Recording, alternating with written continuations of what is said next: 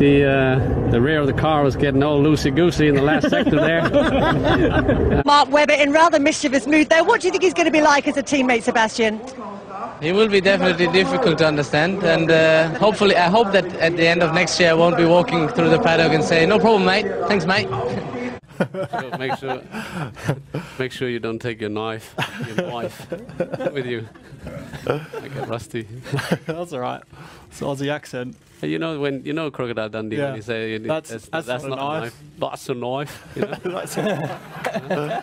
I'm sure if you ask Sir Jackie, he will tell you that, Is that you pretending to be Scottish? back in the day, pole position was equally important. But I think you know what I'm trying to say. If Kimi was here, what kind of things might he say to the audience? Well, I think he would be very happy because he always like. I see. I can't do it. I'm starting to.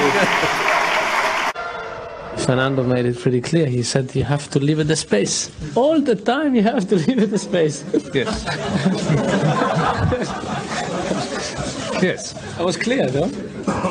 25,000 euros, what you did on the circuit is not good. Because it was good for the floor, but it was not good for Perfect. Thank you. I would say ding ding ding ding ding ding ding ding ding ba. Woohoo! Yabba-dabba-dee! Ring ding ding ding ding ding. Yep, buddy. Lightweight. I was going to say one of my favourite accents is Northern. German. I think Northern is quite nice. Oh, right. It's rough. What? A bit rough, no? Oh, that's a Northern accent. Exactly. Can you even do accents?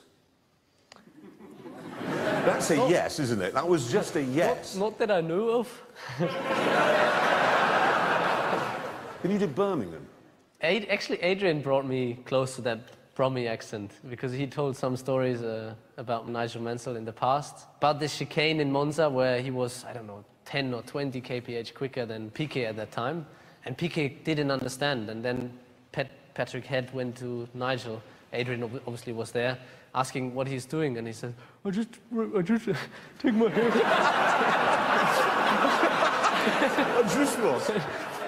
I just tie my knuckles around the wheel and just go straight. Something like that. That's fantastic. I got back to my room, got changed, and when I was in my underpants, Helmut Marko opened the door. And yeah, I thought the same. And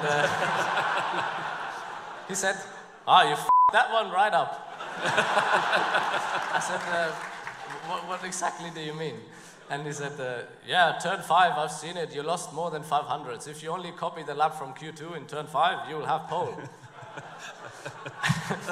Because the thing is, what most people don't see, obviously this year has been a tricky year in some, and people always think that, Helmut and me, we're like, best mates, and actually, the example that I'm just giving you proves pretty much the opposite. I think he was never shy of giving me shit and probably never will be. So he came to my room, gave me a massive, bollocking for f***ing it up and not getting pole position. And I said to him, Helmut, yeah, turn 5, you got a point. Obviously, he spoke to the engineers and he was well informed. But it wasn't, it wasn't an overlap. And still, you should have got pole. Next day, we finished 3rd, which I think was a good recovery for the race we had, getting stuck in traffic and so on. Anyways, so you see, yesterday you get pole, you win the race. You didn't get pole, you f***ed it up, and today you saw you had a race. Thanks for the summary. Yes. So.